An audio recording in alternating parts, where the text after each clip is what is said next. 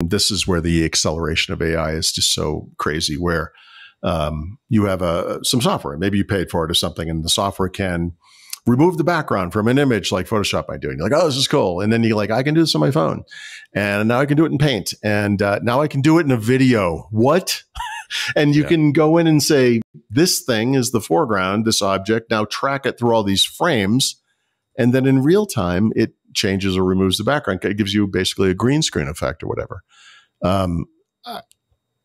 I always point to Jurassic Park as this line in the sand, so to speak, where I saw that movie and I said, now they can put anything on the screen, which to me at the time meant now they can make a Lord of the Rings movie, because this was just impossible. You could not do the scope that this would require on screen, but now you can. Helm's Deep required an astonishing. And I saw Jurassic Park and I'm like, if you can think it, you can make a movie about it. Yeah. Now they can do anything. Now it's like I'm waiting for to pay for something in line. I'm like, I think I'm going to use AI to make a movie, on my phone. It's crazy. Like, it's just crazy. It's getting out of here. Insane. It's happening so fast. I know.